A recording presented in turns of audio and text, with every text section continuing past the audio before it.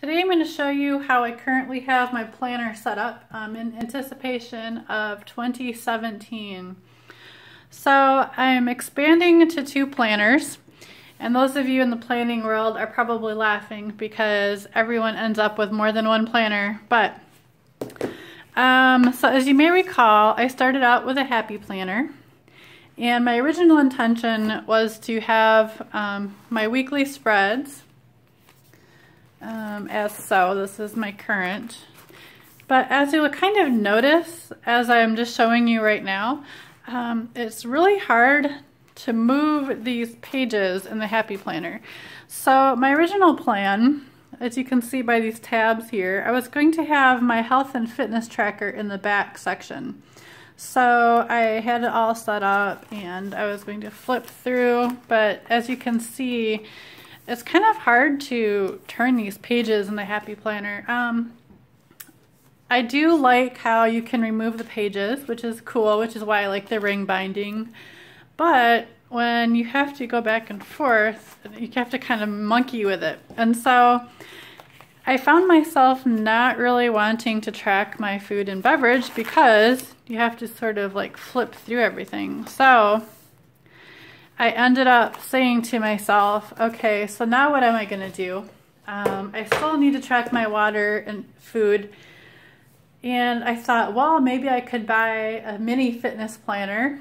And then I thought, well, that's dumb because, I had this goal getter journal, and it's from Fitspiration. And I got this for a review through Amazon Vine, and it's pretty cool, but I haven't found myself using it very much. I start and then I end up not going through it, but I think if I actually use this as my tracker, then I'll use the other features that it has, which are actually pretty nice. So I'll just kind of give you an overview here.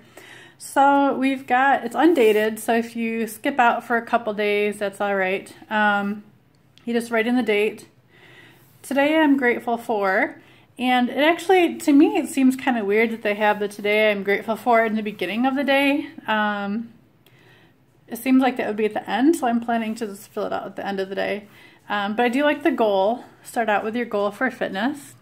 One thing I appreciate about my body. Then again, this I'd probably want to do at the end of the day. And then write your day. Move, nourish, reflect. And then you have like the number of minutes, energy level, rate your mood, which is pretty cool. They have a little fit tip.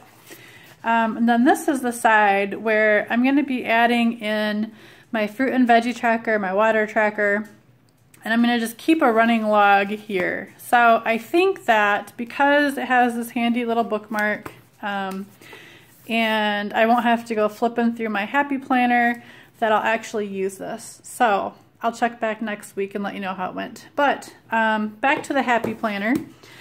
So I have my January monthly spread. And let's get a little bit closer here. So with a January spread, I'm obsessed with Oh Hello, in case you can't tell. The designer and the owner of the shop is right in my hometown, so I just have to buy them. Buy all the stickers, Okay, so I have the January, and I love how these colors really fit in with the color of the Happy Planner. And just once again, this is the Happy Planner. It says make every day count. I don't know if they actually have names, but every Happy Planner has different colors on the inside. So what I did was I basically just set up the major things. Not yet, but I do have the Fly Lady zones on the side. One of my resolutions is to really do a better job of cleaning, so Fly Lady is awesome at that. Then I've got my to-do list over here.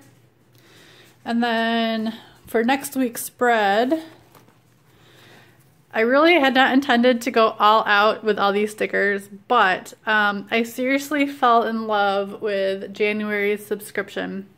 So I kept the little calendar. I'm not sure if I'll keep this permanently. I'm just not sure how much I'll actually use the calendar on the side. But so then I have my goals, my daily focus from the Miracle Morning, and I bought this really cool stamp, which you can see.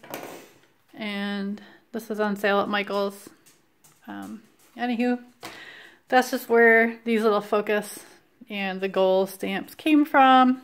I haven't filled it in for this week yet, but what I did fill in was my little Fly Lady tracker. I'm pretty proud of myself. I made my own printable, the mileage log. I need to make the lettering a little bit thicker, but I think it turned out pretty well for my first time around. So then I've got my to-do lists, and I've got my workouts, if there's a workout that night. And then my meal planning will go here. My Fly Lady assignments will go here. Got my weekend to-dos over here. So yeah, I'm thinking this will work. What I mainly use this for, like I said, is my personal to-do lists for my side business, my workouts, anything household related, pretty much anything that's not related to my 8 to 5 job, because most of that is kept electronically. So this is just my fun little me book. All right, I will let you know how it goes next week, because as those in the planner world know, we are always searching for planner piece, and we will see how this works. Thanks so much for checking it out, and subscribe to the channel.